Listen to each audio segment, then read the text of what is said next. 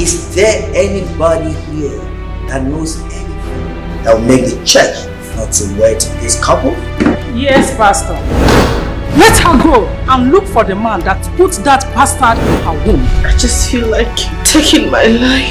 There is nothing that will make me not to proceed with the wedding. There is no way you are going to get married to someone who has been defiled by a criminal. Are you trying to say that my woman that I'll be getting married to in a few days from now has been defiled? Go to a lawyer and file a suit against him.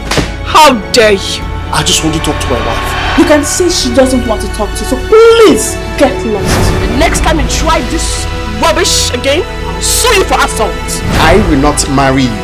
It's never going to be possible to have anything to do with you. If I ever see you in this house again, if I see you here, I will kill you. I hate you so much. I don't even know why you keep following me up and down as if I'm a child. Please allow me to live my life. Yeah, forget this. Are you mad?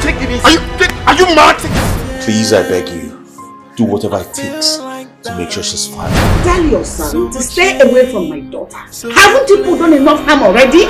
That you were jilted by one man, it doesn't mean the whole world has jilted you. I will make sure I get him arrested. I will do anything to get him arrested. I'm not doing this to my sister. Forget about them. Do not allow your past experience weaken your soul.